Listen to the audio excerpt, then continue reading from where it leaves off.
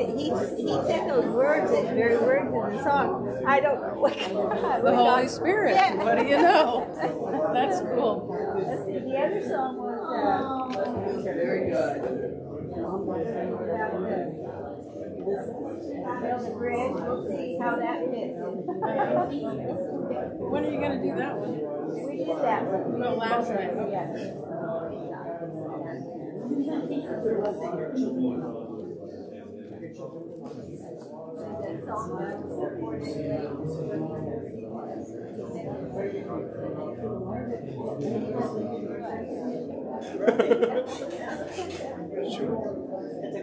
So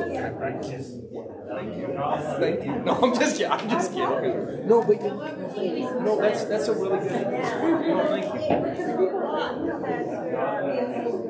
Yeah.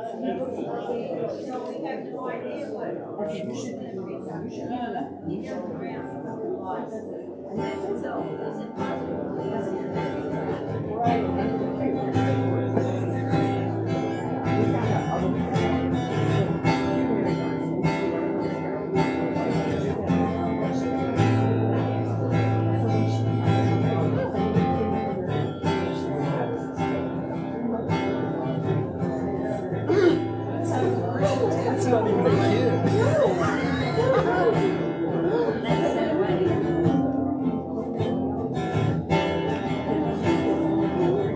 Check. Whoops.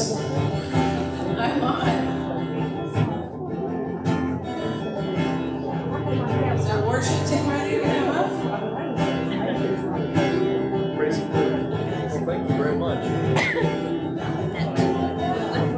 Praise the Lord. Thank you. Thank you. I'm gonna go grab some more. Yeah, Keith. I was not. We were still traveling last night.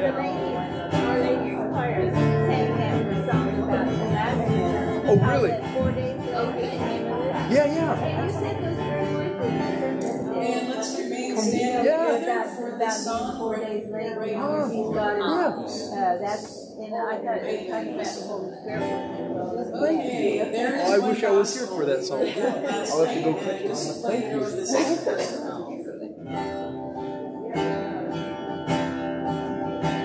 There is one gospel on which I stand for all eternity. It is my story, my Father's plan. The Son has rescued me.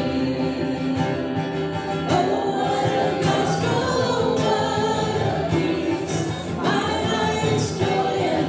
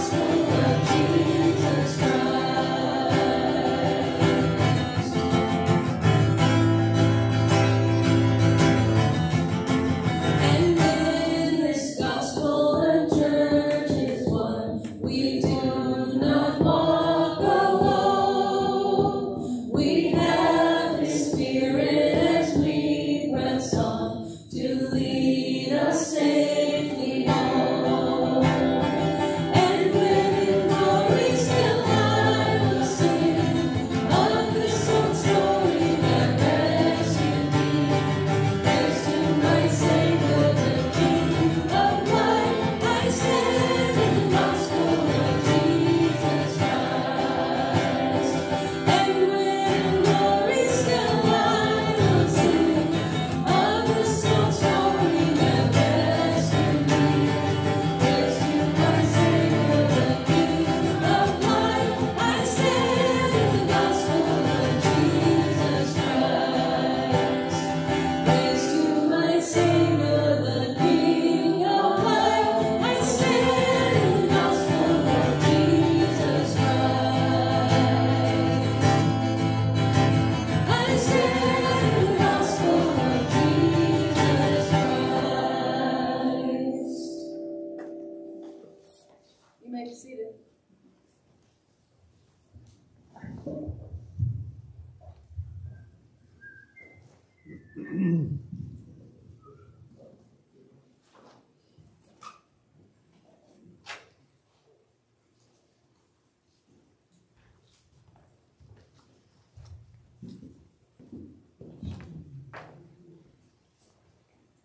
All right, thank you, praise team. They've been practicing the last couple of weeks, and I'm so happy to have Stephanie and our church step up this year and help out the praise team. And what a wonderful morning it has been, and especially with Mr. Kenneth Mickey. And up next is a gentleman I've known all my life. The first time I met him, I met his son. His name was Andrew, and we were the Andrews in camp. And grew up together, and it's so great to have you back this year and the family, and so happy. After Brother Bissell, we're going to need some help. We're going to have our fellowship and potluck. If you didn't bring anything, don't worry about it. There's somebody within the church that donated some food, and so we're going to have some extra food. Enjoy it. We have waters. We have apple juice in the back. We got water in the back. So, Amen. if you need anything, just let us know. And it's in the cooler back there. So up next, I'm looking forward to hearing from Mr. Ivan Bissell, and he's from St. Helens Church of Christ.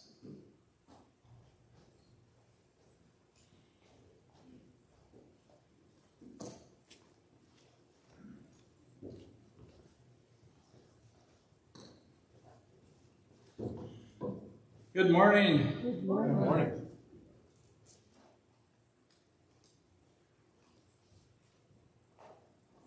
Try that again. Good morning. Good morning. I know you heard me the first time, but thank you for responding. Thank you for being here. It's good to be back this year. We missed last year because we planned a trip to Reno during the time Coos Bay was, and by the time Coos Bay rolled around, we'd already had prior commitments. A lot of change in the building, and some of the people have changed. We're glad to see those who are regular and still with us today. So we're thankful for each one of you here. This morning, I want to share some information with you. I had something planned, but two key characters are missing right now, so I'm going to have to hold off on that for just a moment. But what I would like to do again is to alert us to the theme of the message and where my messages come from. The theme of the rally is following Jesus as we continue being his disciples. Now, that's certainly something important that we should do, is to follow Jesus. Is there anything more important in life than to follow Jesus? You and I know people that follow sports, and they can give you every statistic that there is, but they can't name the books of the Bible, of the New Testament, let alone the Old Testament. Or if they get them, they're out of order, but they know statistics because they follow them. That has become their livelihood. That has become their interest. Don't you think that there are more things more important than that? And when I say things, I'm talking about scriptural things, following Jesus, fellowshipping with his people, being a fanatic of church, cheering the church on, you know, doing that kind of stuff, fellowshipping is a part of it. So we're going to look at, I want us to notice two things from that theme. And I want to draw out some things from this theme this morning. The first one is following. The second one is continuing. Following and continuing. Now we want to do both of those things this morning. So if you take your Bibles and turn to 2 Timothy, Timothy was exhorted to continue in what he was doing, or to continue in his following by continuing his service to God. So 2 Timothy chapter 3, verses 14 and 15. 2 Timothy 3, 14 and 15 says, "You, however, continue in the things you have learned and become convicted of, knowing from whom you have learned them. And that from childhood you have known the sacred writings, which are able to give you the wisdom that leads to salvation through faith, which is in Christ Jesus." Do you see the exhortation there? You continue in the things that you learned from when you were a child. The older I get, the harder it is for me to memorize Scripture. And that's not just me. That's people my age, some a little younger than me. But when you're a child, your mind is moldable, it's pliable. You can memorize things. And isn't it amazing I remember going to Bible college, one of the first things they did is have the guys and have them teach the children's church or children's classes. And you know, if you put one thing out of order, they're going to let you know. They're innocent, but they're going to let you know. That's not the way it is. That's not the way Mom and Dad taught us. That's not the way the preacher said it, or whatever. They're innocent, but they've molded their minds and they remember that. And they're going to put you in your place. So that hopefully, next time you'll do better. You have to walk lightly around those because they're gonna let you know. And they do it out of innocence and out of, okay, go back and sit with your mom and dad. Okay. You know, so children are like that. But we see that Timothy was receiving marching instructions in a sense. He says, continue on. You might say he was in boot camp. Continue on. These are your marching orders to do this. And he was continuing on. But I want to tell you this, a person won't follow anyone or anything very long if they don't have faith in it and they don't have an assurance that this is going to work. You start following somebody, following anything, and it fizzles. You don't have much assurance, much faith in it. Now, I do want to take a break right here. The key figures I was waiting on have showed up. Brother Steve yesterday said, "You won't see me with a tie very much." I thought, I didn't even bring a tie. But then, before he leaves, Brother Steve, I have a tie. Right here. I have a tie. So, he's not outdoing me. And even when ties go wide, I could go one tie, so I can use style. Secondly, Brother Steve said we're celebrating something special. Today is my wife and I's 45th wedding anniversary. All right, all that. Okay, anyhow, that was for free. That was a personal thing. Getting back to where we should have been. There's so much confusion out there as to what a real leader is. Whether it's a president, whether it's whoever it is, who the real leader is. Because they have been led astray or they're leading others astray. And so we have to question, do I want to put my faith, my trust, my loyalty in that leader? Because they've not proven themselves. And a lot of times, sadly, it's because whoever gets the most media coverage is who the people follow. Doesn't mean they're right, does it? Because the media likes to follow the bad things. They like to follow evil. They like to follow those who are popular. And sometimes popularity comes at the price of being wrong, at the price of being crooked and cheating and stealing. But that has become the norm, it seems like. And so when you talk about something, somebody does some good, that gets very little coverage. But when somebody does something bad, that makes the news. And people follow that. They follow the headlines, they follow the stories. I wonder what's going to happen next. I wonder who they're going to be unfaithful with next. I wonder what's going to happen next. I wonder what destruction they're going to do.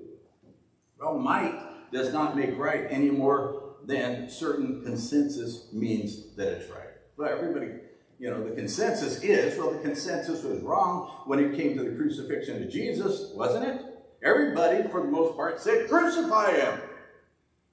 And even Pilate himself, was it 3 times he said, I find no fault, I find no guilt. But the general consensus was crucify him, and so he's crucified. I realize that was God's plan for salvation, but the consensus doesn't always make it right. So it depends, who you follow. The louder you yell, the more attention you get. You ever go to, I hope you don't go to a riot. You ever see a riot? And somebody, cause a riot? You ever go to a riot? Let's start over again. You ever see a riot and somebody down a bullhorn, they're the loudest ones, and you just have a bunch of people repeating what they say. And half those people at the riot have no idea why they're there. But there's a lot of people here. There must be something. Oh, let's take up the chant. Let's take up the call and the cause. Well, just because there's a large following does not mean that everyone should jump on the bandwagon. You've heard the illustrations about lemmings jumping into the sea. We're not lemmings. But yet people are lemmings. They will follow blindly, not knowing where they're going, and before you know it, they're over the cliff with everybody else. Because it looked right. The vast majority going through the broad gate, like Kenneth talked about, it looks like this should be the way. It's smooth, it's broad, it's popular. People have been there before. This way over here is tight, and it's crooked, and it's bumpy, and the path is not so well worn. Let's just go down with the majority, and the majority of the people follow the majority.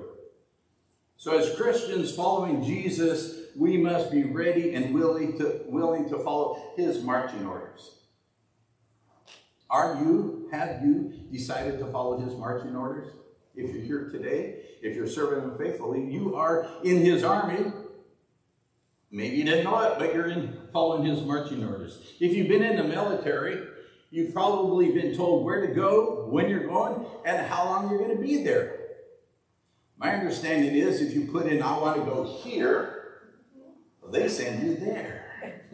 Assuring you you're going to go here, when in reality, they knew you were going to go there.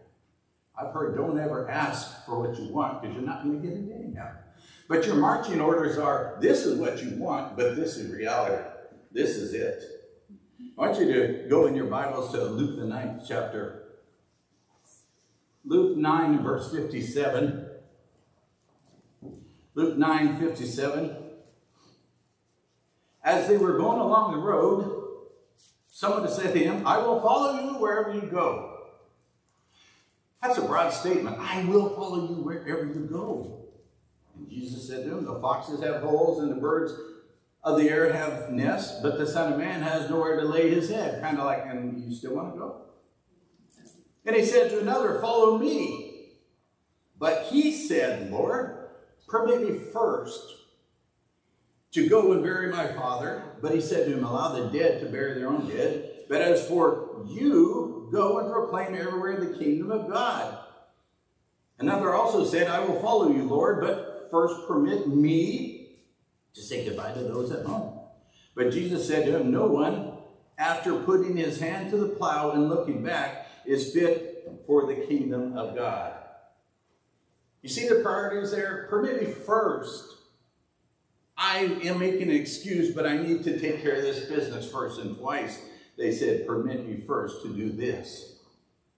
And he basically said, if you're plowing, anybody here do any plowing in their life or anything like that? You plow in your life and you try to, if you don't have the GPS like they have now, you set your eye on the goal, that far tree, that far fence post, and you drive for it. And you usually have pretty straight roads. But when you turn around, you might as well, you're going to be in the ditch. You got a gutter ball, whether you wanted to or not. You're in the ditch. No man looking back. You've got to keep your eyes facing forward on the goal if you want straight lines. So he tells them that. Too many people want to follow God, but it's on their own terms. Allow me first, permit me first. Like they want to declare the conditions in their service to God. I want to dictate to God, I will follow you if I can do this, if I don't have to give up that, if I can get away with partial service. It's kind of like stepping out of the boat with one foot. But I'm going to keep one foot inside the boat. You're straddling the fence. It doesn't work that way. They want to make their own declaration, and sometimes it's a declaration of independence from God. Or it's a non-dependency on God. One of the biggest lies, and I think it was Brother Raymond brought this up, one of the biggest lies, or somebody did, that people have believed is, maybe you brought it up earlier just now, follow your heart. Isn't that soft and mushy and disgusting? Just follow your heart. Do you know what it says about the heart in Jeremiah 17? Turn there to 17:9, and you'll find a reason to not follow the heart. Jeremiah 17:9 says, the heart is more deceitful than all else and desperately sick. Who can understand it? I, the Lord, search the heart. Yeah. I test the mind, even to give to each man according to his ways, according to the results of his deeds. You and I have a sick heart to tell somebody, just follow your heart. Do as you please. Appease your conscience. Just if it feels good, do it. You're following your heart. Or you're going to violate God's laws. You're going to violate somebody's space or somebody. You're going to do, but it feels good to me. Isn't that rather selfish? Taking care of myself first. And that's the society we live in. You got to look out for number one, and you are number one. And your failures are blamed on number two on down. Your family, your teacher, your country, your whatever. Just so you look good. Follow your heart. And so many people believe that. Well, my heart, in my heart, I think you can say, in my heart, I feel like where does it say that in the Bible? It talks about the heart. We just read one. There's many others. We just read one. I'll give you a personal illustration. I remember a couple of our kids wrestling. I'll call one underdog. Another one I'll call top dog. Obviously, top dog would literally be on top, pinning underdog down. Underdog knew that defeat was close, so the bargaining began. Underdog tried to set the terms of the match. Let go of this hand. No, you're just going to hit me. Just let go. No, just do it. Top dog says, okay, I'm going to let go, but you better not hit me. I won't hit you, underdog says. Top dog lets go, and underdog punches top dog. You said you wouldn't punch me if I let go of your hand. No, I said I wouldn't hit you. I punched you. Top dog says, now you're not getting up forever. Underdog says again, let go of this hand. Let go of that hand. Top dog says, do I look stupid? Underdog says yes. Top dog punches underdog. Now both dogs are in the doghouse. On their own terms. Let go of this hand. Why? I know you're going to hit me or punch me or something. People want to serve God that way. God, just let me make the terms. Let me fight my battle without the sword, without the word. Without the rest of God's army, my brothers and sisters, just let me do it my way. Well, like Kenneth says, our arms are too short when God's there to fight our battles. But people are like that. Some people want to write the laws and to give out the sentences, if there's any sentence at all. Okay, they did offend us, maybe we should just pull them out for whatever, a short period of time or whatever. Rather than, no, they need to rebuke, they need to repent, they need to make things right, public offense, public apology, things like that. No, let's just kind of do this in secret. You ever known somebody that did a public sin and repented in private? Because it's too embarrassing to repent publicly. Is that right? I believe a public sin, you should have a public apology. Things should be made right. Like sometimes if in our 45 years, it may have been there's several times that I may have raised my voice at my wife. And then I come back and I'm sorry.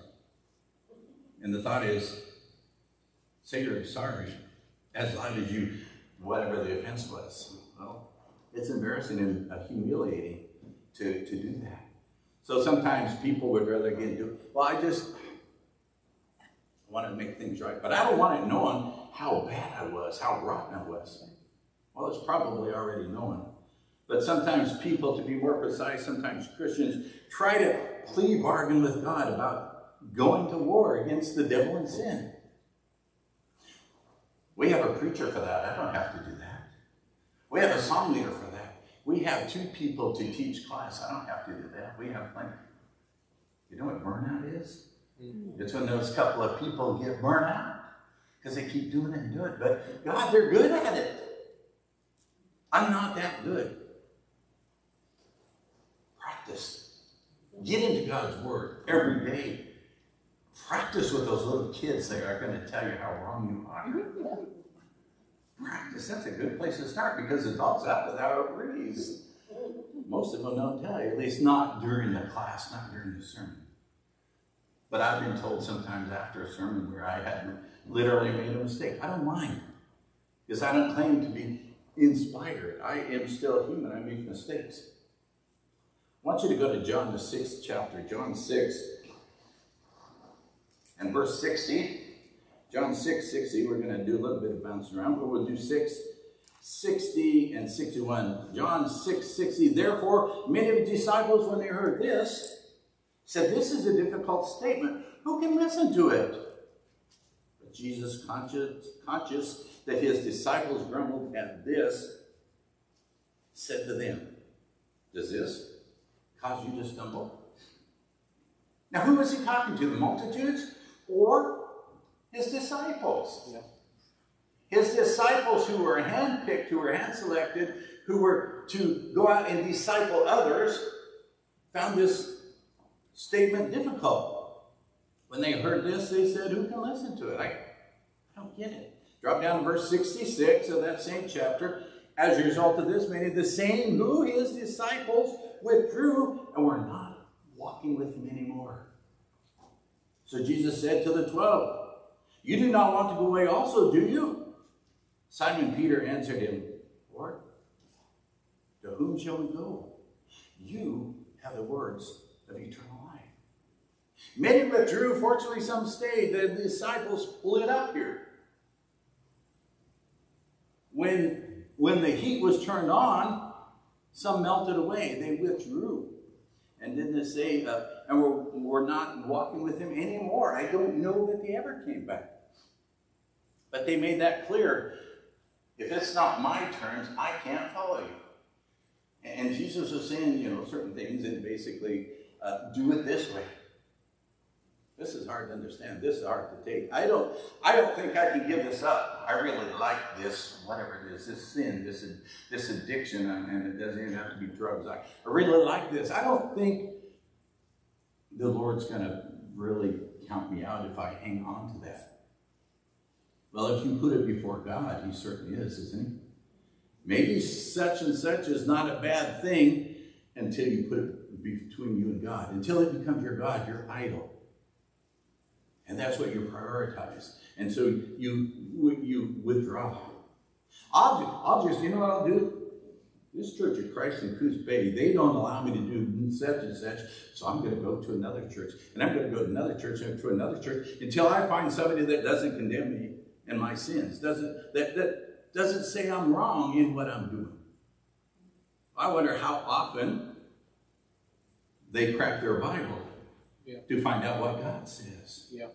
The Bible says it's wrong. Mm-hmm. The Church of Christ in Coos Bay or St. Helens or Reno or other places, say it's wrong. They're saying it because the Bible says so. But people like to do it under their terms. I finally found a church where they're not going to condemn me for, and it's a very blatant sin. That doesn't mean it's right. It's a huge congregation. Everybody's going there. Yeah. It's got the broad way, doesn't it? They have a ministry for this and ministry for that. We've had several people walk in our door and walk out after one service because we didn't have a Some churches have this, we didn't have this ministry, didn't have that ministry, because by the time we would have had 12 different ministries, there would have been nobody in the congregation. You can't have more ministries than you do congregation, than you do people. And so because they saw that, they maybe agreed with our doctrine, but you just don't have anything for me. The Bible's for you. Amen. The adult class is for you. The children's class is for your kids. Fellowship is for you. We have something for you, but you got to be willing to eat and partake. I can't force feed you any more than anybody else can force feed you. You got to want it. Well, some Christians are fearful of the outcome of the battle, forgetting whom they enlisted under. Because of what we may go through, there are times when we will be afraid. If I were to ask you to show me your hands and say, how many of you have ever been afraid in your Christian life in certain circumstances, many of you would raise your hands. Just this morning, I talked to 2 individuals that encouraged me. Get up front and speak. God loves you. Actually, 3 now, I think of it, my wife included.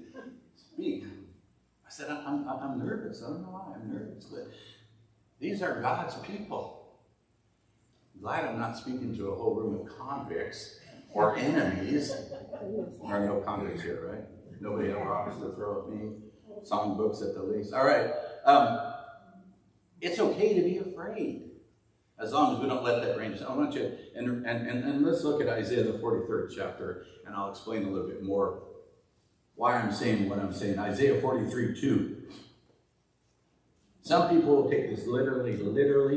Let's read it. Isaiah 43:2. When you pass through the waters, I will be with you, and through the rivers, they will not overflow you. When you walk through the fire, you will not be scorched, nor will a flame burn you. I didn't go out to Bassendorf yesterday for the last night for the marshmallow roast, but I don't think you had anybody walk through the fire pit, did you? Anybody that went? Probably not. Well, it says right here, I won't get scorched while they're doing marshmallows right at my feet. That's not what it says. Speaking this morning about stepping out of the boat into the water. I can't swim. I don't like even a big mud puddle. I will step out around that because that thing might swallow me up. I have fear of water. So I can't say, well, I'm not going to drown. I don't know how to swim, but I'm going to go out here to the beach and I'm going to jump in. And the Lord's going to save me. The Coast Guard is nearby. There's boats nearby. There's swimmers nearby. There's surfers nearby. Somebody's going to save me.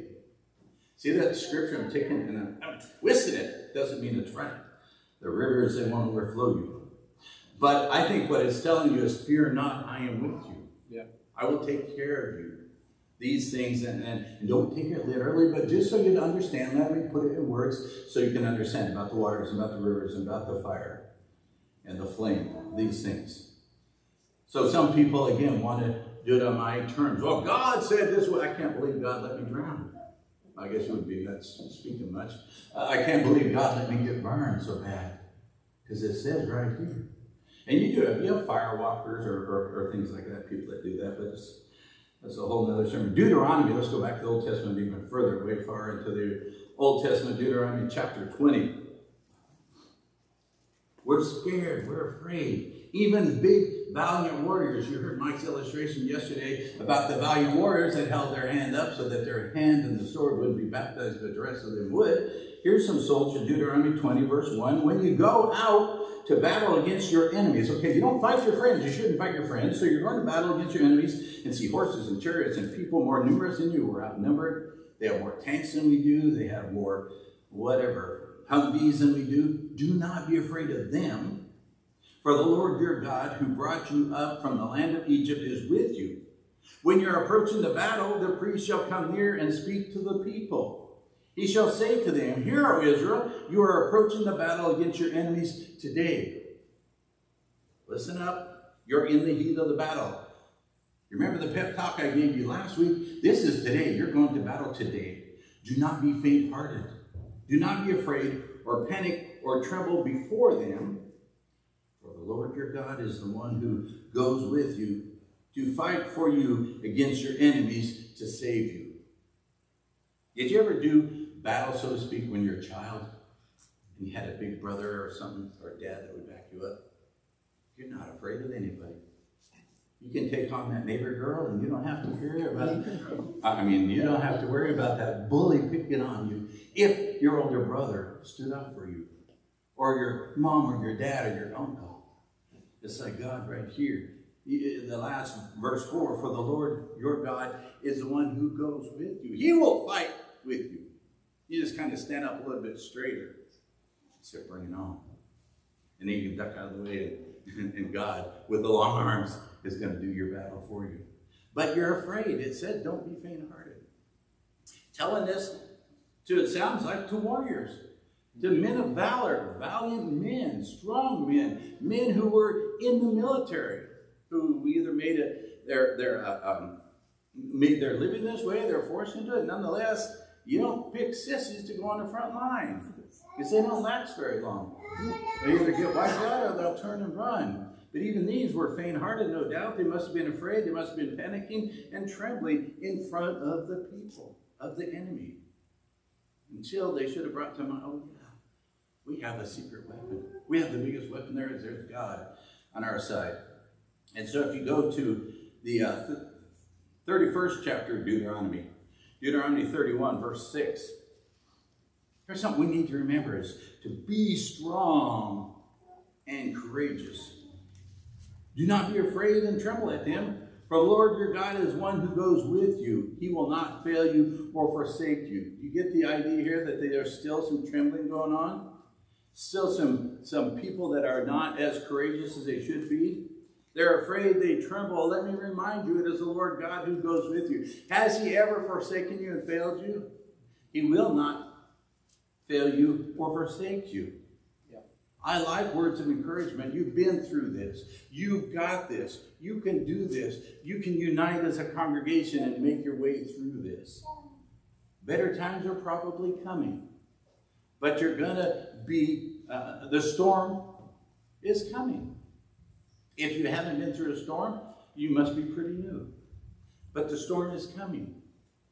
The idea is to be warned in advance.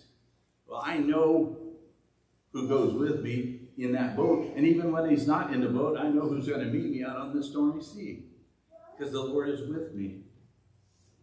All right, now New Testament book of Matthew, the 10th chapter, Matthew 10. Matthew 10 in verse 28. Matthew 10, 28, do not fear. Comes right off the bat in this verse. Do not fear those who kill the body, but are unable to kill the soul. But rather fear him who is able to destroy both soul and body in hell. So say somebody may kill the body. Don't fear that. I really don't want to be killed. I'd rather meet the Lord naturally. But if it, I even need to take courage here. Do not fear.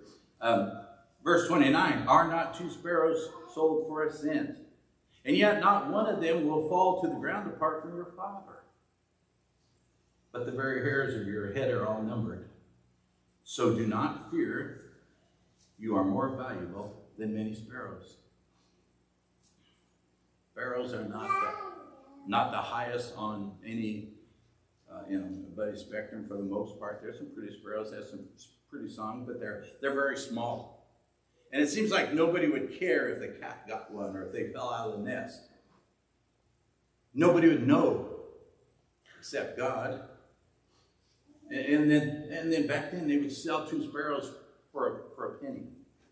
That's not much value for 2. That's a half cent each. But God is concerned about them. And if he's using that as comparison, if he loves his creation that much, how much more do you think he loves you, who has an eternal soul, who he gave his life for? He didn't give his life for the sparrows, but yet he cares for them. Do not fear, because you're more valuable than all the sparrows, all the birds, all the creatures, because mankind is the only one that has an eternal soul, because they have the breath of life breathed into his nostrils from creation. The animals, people say they go to rainbow heaven, they go to doggy heaven, whatever. All good dogs go to heaven or whatever. Doesn't leave much choice for cats, but the fact is, though, that they don't have eternal souls either. They don't even have 9 lives. But we, as Christians, do. So don't fear. because you're more valuable than any of his creation, from the biggest, although we just use here one of the smallest of his creation. In Exodus, the 20th chapter, we're talking the Israelites here coming out of Egypt, and I believe they're at Mount Sinai. Anyhow, let's go to Exodus 20:18. Exodus 20:18, it says, all the people perceived the thunder and the lightning flashes and the sound of the trumpet and the mountain smoking. And when the people saw it, they trembled and stood at a distance. Now, if I remember right, they were already told, don't get near, don't touch the mountain, don't pass this boundary. You ever been in the middle of a thunderstorm and you just knew you're going to be the next tall object struck?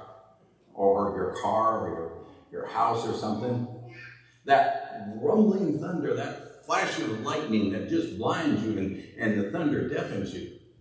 And then if it turns into rain or a heavy hail, that's scary. It even rains from out here in Reno. It rains in Reno one time. Do you ever have storms like this that sometimes scare? Okay, right? I was going to ask you last night, how's your ocean in Reno?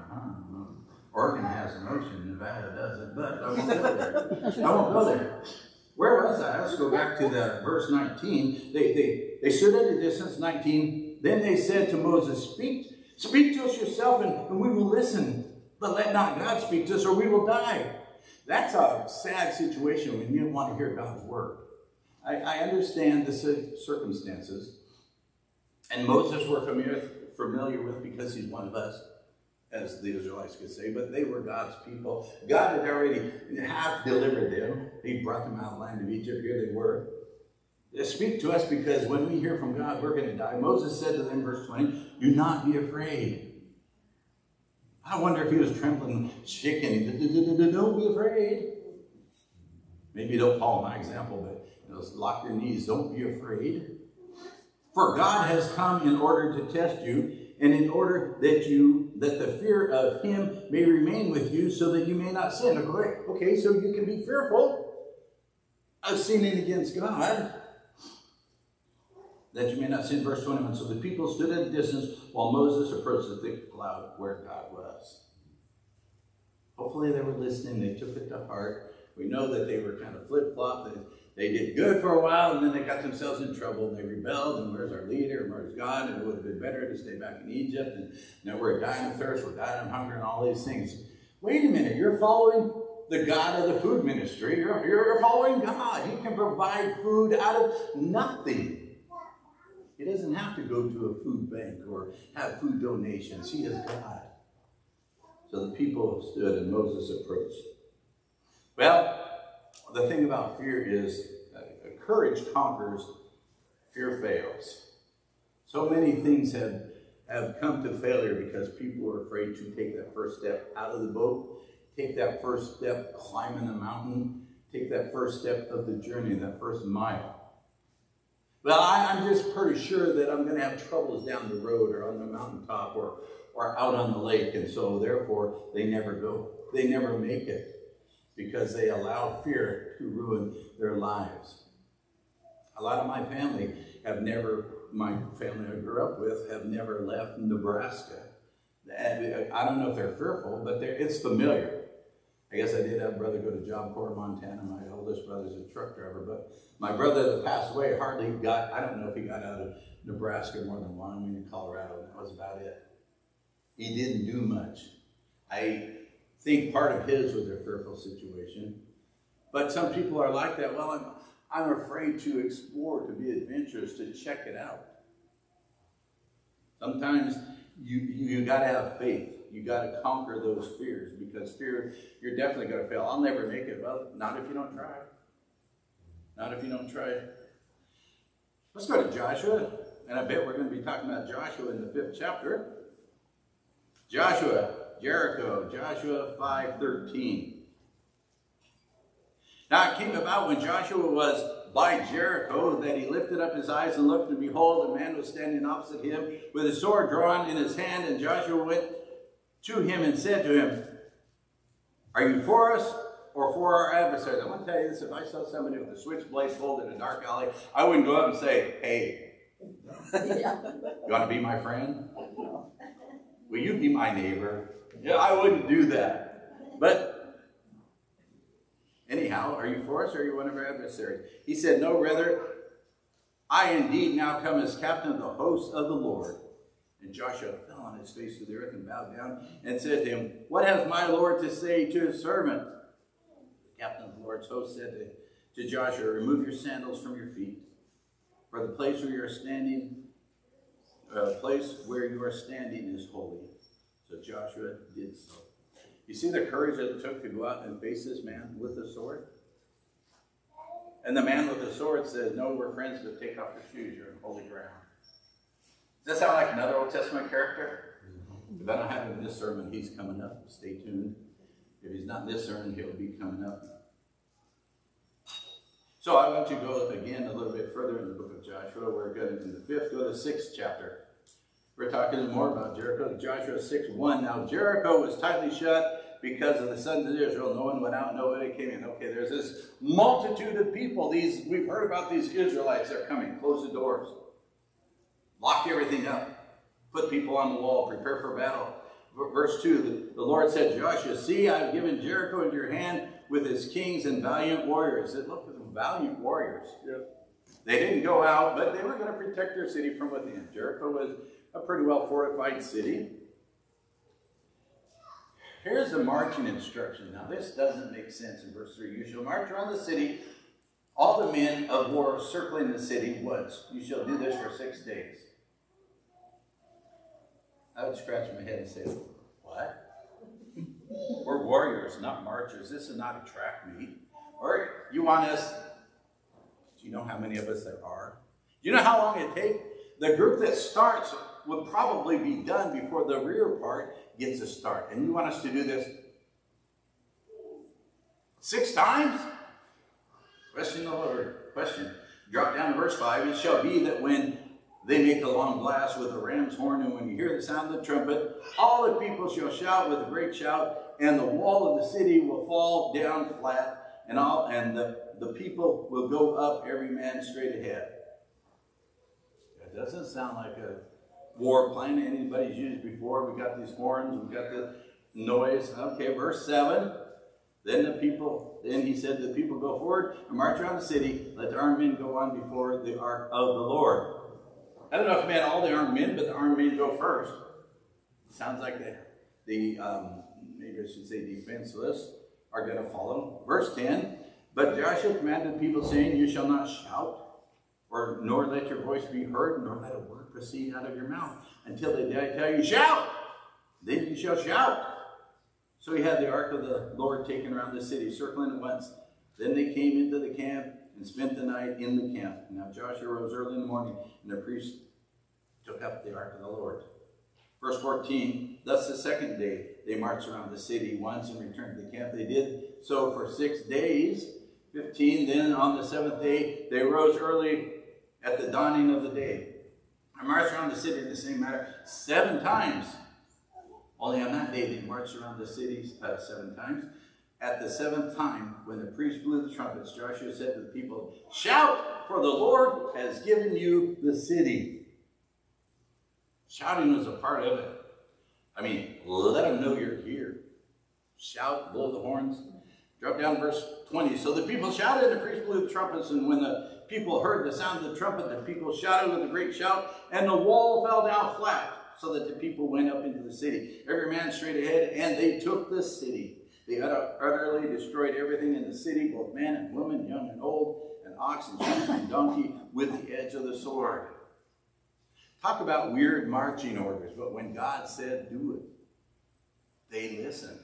They probably had a lot like this doesn't make any sense. I know I'm not a captain, I know I'm not a whatever, a veteran or whatever, but to march around the city and all this around, we got all these people, and you want us to be quiet. It's hard sometimes keeping a few quiet, but everybody's supposed to be quiet.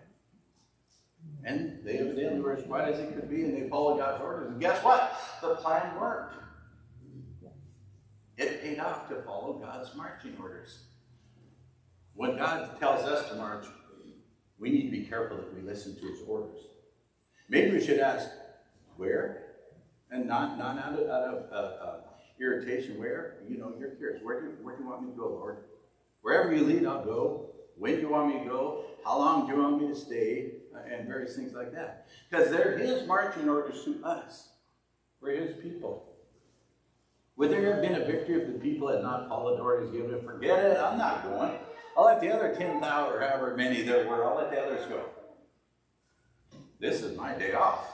I don't have to go around the city. Let the priests do it. Let those others do it.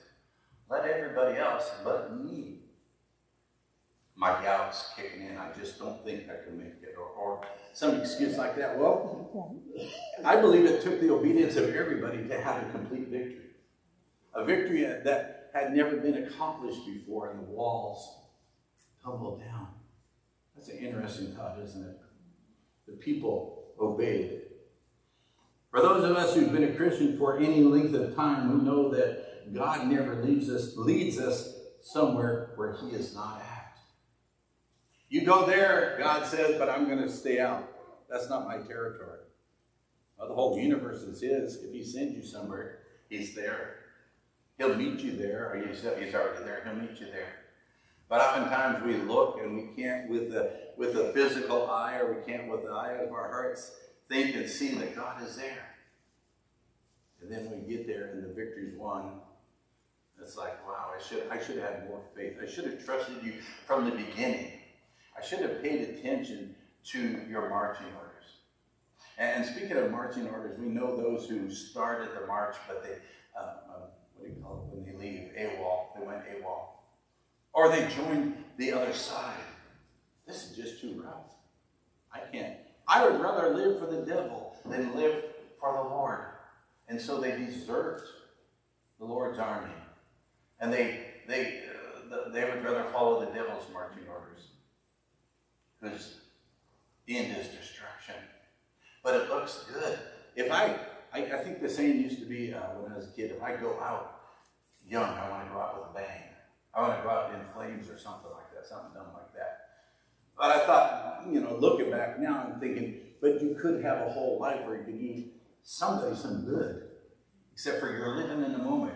And you want to make a big flash. Well, so what? Once that flash is gone, it's like a firecracker. It blows up, but once it's burned, you don't relight that firecracker. There's no more life in that firecracker. You'll not get another bang out of the firecracker, but I'm not with a flash. Really? What about a steady burning? Maybe even beyond a Roman candle or something like that, something like a campfire that continues to glow and continues to warm those up around you, continues to ignite others because of their ember. What about that? Why don't you continue living on and use your spark for the Lord? I like this verse, Psalms, the 23rd chapter. You know it very well. So I won't read verse 1 because I want to make some points in the next few verses. Verse 2, Psalm 23:2. He makes me lie down in green pastures. He leads me besides quiet waters. You know what that means? It means that I go where he directs me. I am leadable. There is somebody leading me. And then verse 3, he restores my soul. He guides me. He leads me. He guides me. Sometimes it's follow me. And then sometimes as you go back and take him by the hand and he guides you. He guides me in the paths of righteousness for his name's sake. And even though I walk through the valley of the shadow of death, I fear no evil, for you are with me. It's like, again, having your dad, your big brother, somebody with you. For you are with me, your rod and your staff, they comfort me. I'm familiar with these things.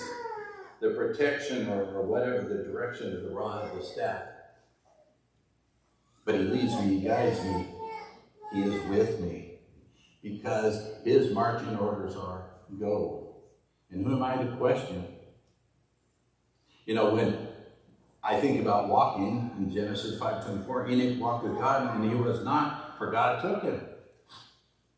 How'd you like to be walking with God and all of a sudden, walking with God on this earth, all of a sudden with God, God took you. I don't know that I fully understand this other than it wasn't a time warp, it wasn't space travel per se, as the sci-fi movies, but God took him. But the main important thing was that he was following God's marching orders and he was walking with God.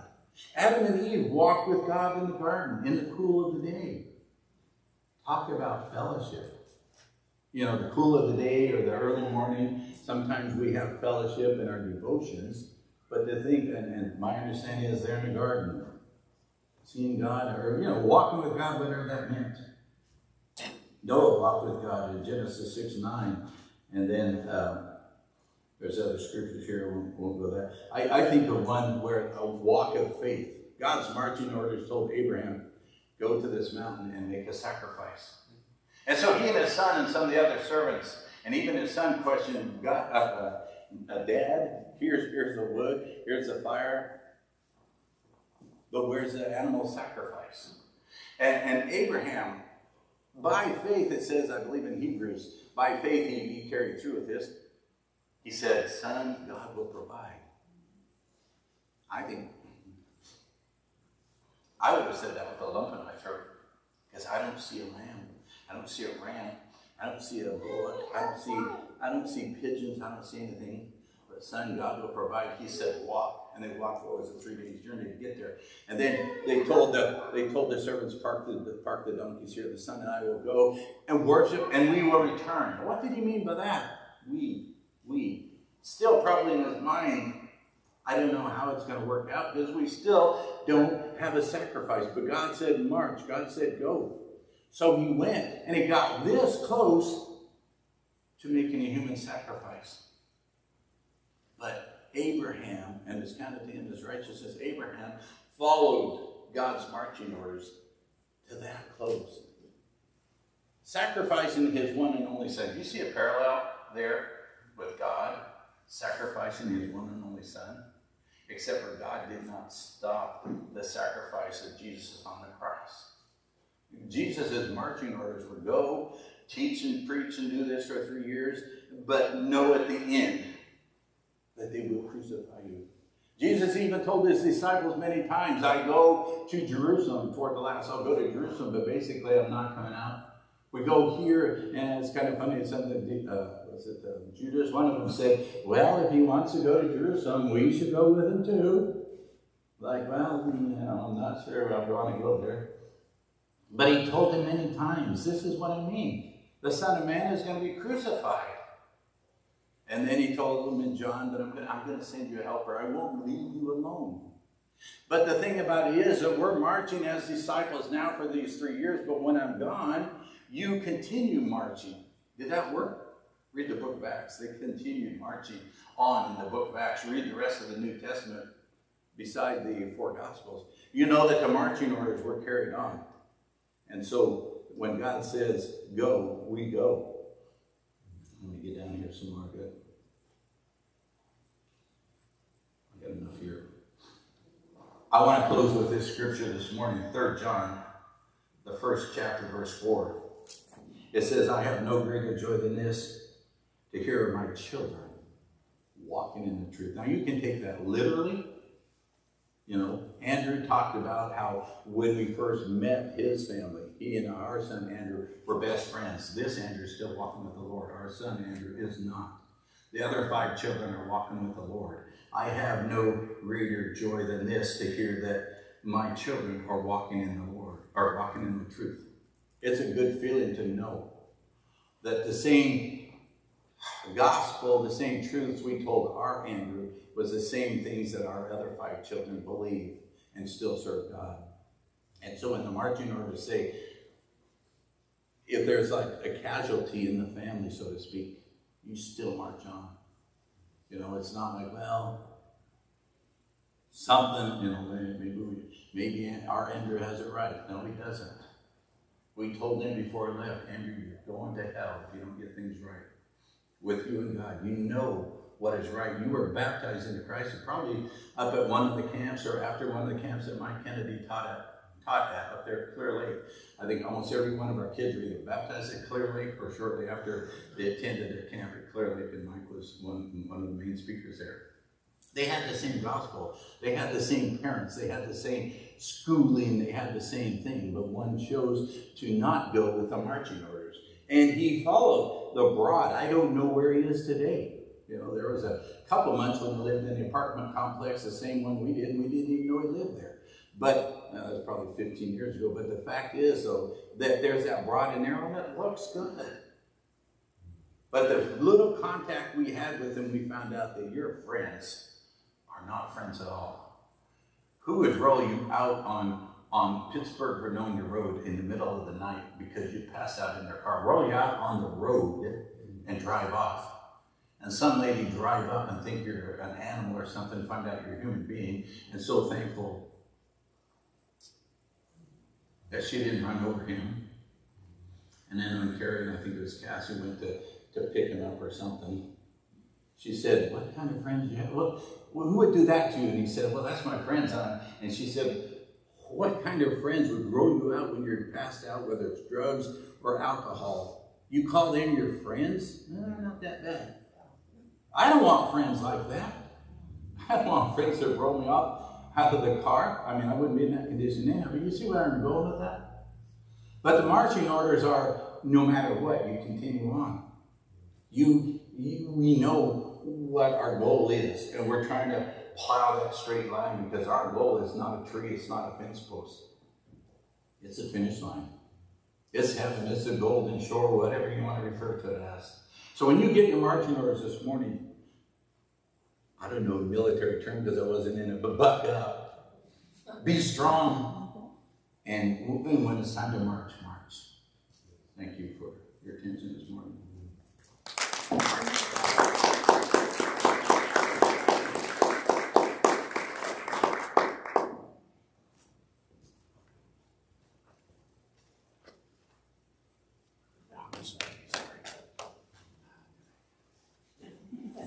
It's hot up there. Sorry. Oh. Thank you, Adam.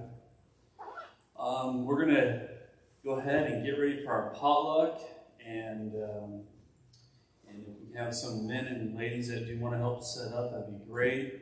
We're going to move some chairs around here and have it here in the auditorium in the 2 rooms.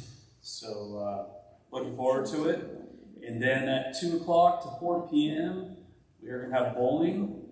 And I think we have about 25 hands.